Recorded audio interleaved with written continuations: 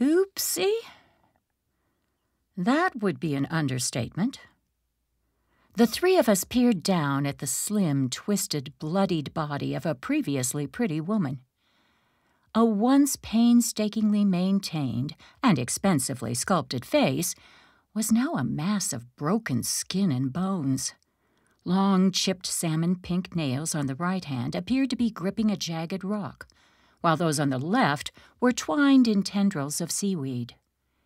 Perfect, plump lips that many women would give their eye teeth for were retracted in a macabre smile, while formerly merry eyes the color of the ocean stared unseeingly upward. A grim, gruesome death mask had replaced a vibrant visage. The gentle breeze that had been blowing all day was quickly evolving into offshore winds and cracking surf, while the September sky was growing dark with giant cumulonimbus clouds. Thunder and lightning weren't far off. It had started out like any Hawaiian Wednesday morning, sun-drenched and dazzling. A vivid rainbow had curved over Ala Moana Beach Park as the bus transported people to work and school and tourists to Pearl Harbor and the Aloha Stadium swap meet. As they did every day, trolleys and shuttles traveled to various hotel pickup points in Hilo Hatties, while cabs and cars were navigated to planned destinations. Who'd have expected our first official paying private investigation case to take such a drastic detour to the brutal murder of the young wife of our wealthy philanthropist client? We were at the peering place, a rocky cove situated near the Halona blowhole that was as beautiful as it was dangerous. The small sandy beach within the cove was well known as the beach in the 1953 movie From Here to Eternity. At the moment, though, it didn't exude the romance it had when Bert and Deborah had graced the sands. We'd only had to demonstrate she was a cheating spouse who possessed a secret that could prove of value to her husband and help dissolve a 4-year marriage. All that had been required? Surveying the woman, taking photos as necessary, and delivering nightly reports. Easy peasy. Not.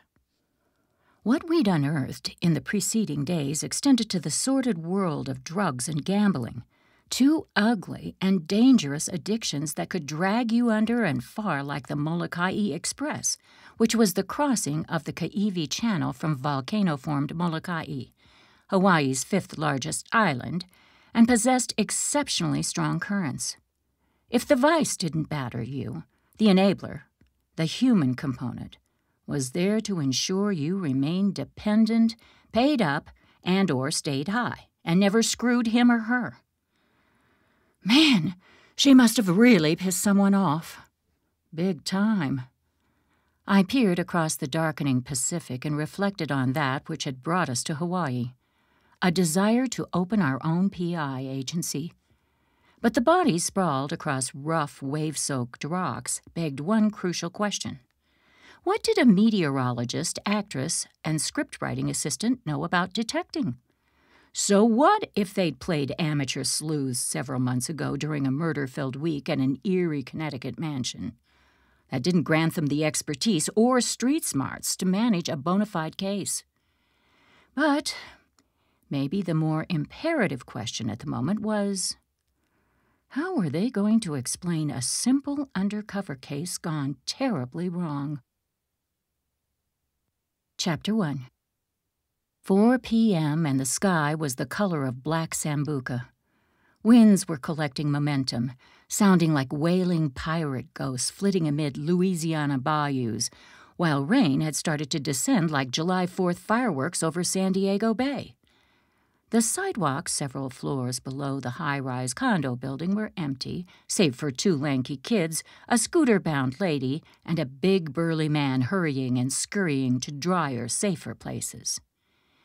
Exterior lighting, obscured by the downpour, was providing minimal illumination.